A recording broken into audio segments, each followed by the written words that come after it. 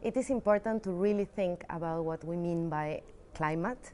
There are a lot of interpretations of what the climate movement or what the climate battle is about. When you think about the climate, many images can come, like it's the stratosphere, or it's polar bears, or it's numbers and targets and CO2 molecules. The problem with all these interpretations is that it takes the political side of the discussion, of the debate. The climate debates right now, the climate crisis, it's a consequence of a system, of an economic system that has put the planet into a level which is not possible to continue. When we add the term justice to the climate debates, then we are looking at a different aspect of it. It's not any longer about targets or levels of CO2, but it is about what are the implications on the ground of the climate policies for the people that are being affected by these policies. The main policy that is being implemented for the climate debates is carbon markets. Carbon markets are supposed to be part of the climate battle. They are supposed to be fighting for making the climate better or less polluted. But in reality, what we see after more than 15 years of debating about this mechanism is that emissions are rising, so it's doing nothing for the climate. And on top of that, it is allowing a system that it is the problem, it's allowing that this system continues and expands. So more extraction is allowed, and these extractive industries can also claim to be neutral or green or whatever they want to call themselves, because they say that they compensate their pollution by doing a project somewhere else. And this puts another layer of power in this debate, because where they put these projects are mostly in southern countries and are mostly on indigenous peoples and small peasants communities, which are confronted with, let's say, monoculture plantations or hydroelectric projects, large scale, or windmills, but in a large scale. So therefore, there is a lot of land and territories being taken over for doing these projects that are only compensating, in theory, these companies for keeping on polluting. So it's a system that targets the people that are least responsible of the climate crisis, and it's doing nothing to the actors that are the cause of the climate crisis. So more fossil fuels are allowed and much more dispossession on the local level. We need to talk about the climate debate in the framework of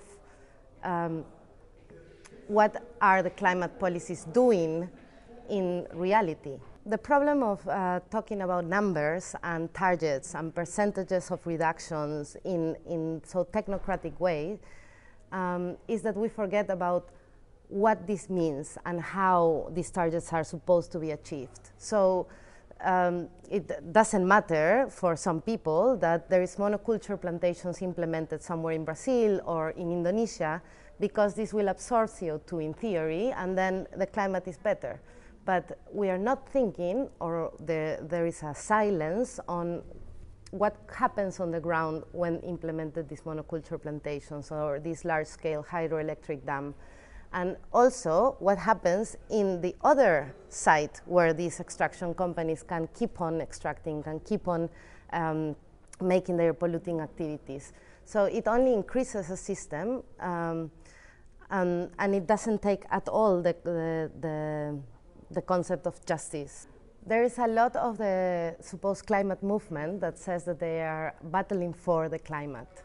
And I think it is really important that we understand that climate change, the climate crisis, is being used as a way to push through a lot of policies that are actually increasing the crisis and are making the extractivist system to go further.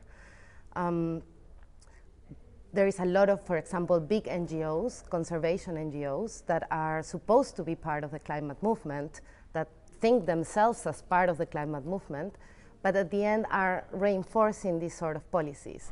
I'm talking about, for example, carbon offsets or a mechanism called RED, which is reducing emissions from deforestation and forest degradation, which is basically a mechanism that will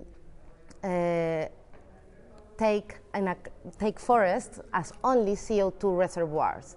So the focus of these whole policies are about CO2. There is no more discussion about power. There is no more discussion about why, what is the reason and the real cause of the crisis. This is pushed aside, and what is being talked about is about molecules of CO2. So therefore, it doesn't matter if it's a monoculture plantation or a forest.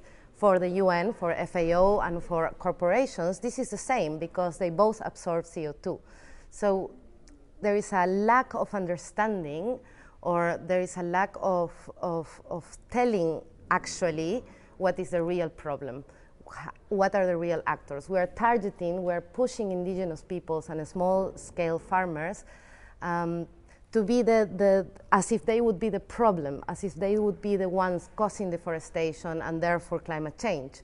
Red is mostly on all the documents at the southern countries, portraying these actors as the problem of climate change, but nobody's talking how much fossil fuels and these large-scale projects are actually the main causes of deforestation and therefore climate change.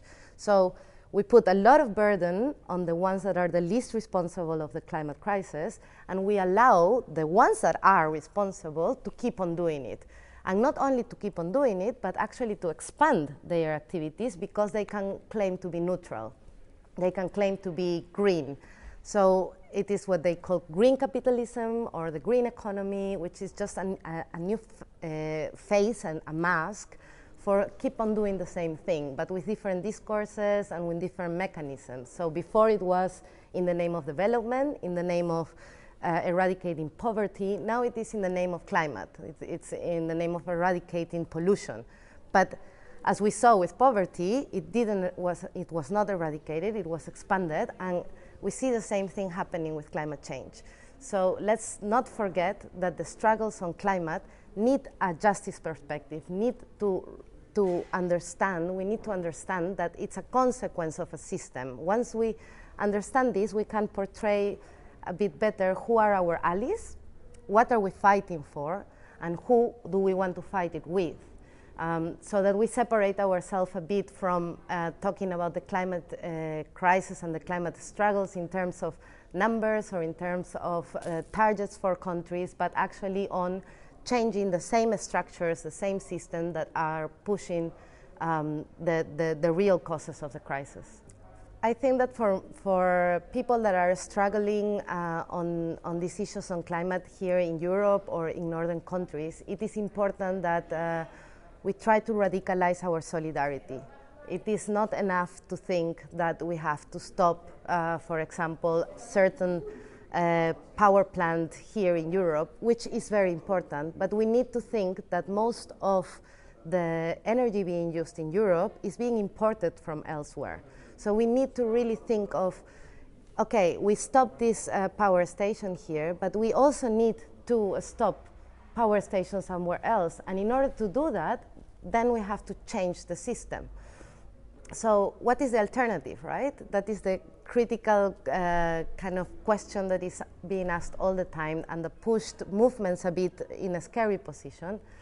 And I think we have to be very safe and very secure on saying that there are many alternatives already out there, that there are existent and are strong enough that they have survived many waves of imposition and domination, and they are still struggling to survive. So capitalism is just one alternative. It's the hegemonic one, but it's one alternative. And media and governments always try to push movements to think within this one alternative. And if you don't say an answer that is within this one framework, for them it's not an alternative. It's not feasible, it's not, you are too radical or whatever. But we should not be scared to say, no, we have to escape from this framework and we have to see and support, strongly support these other alternatives that are being confronted now because of the climate policies.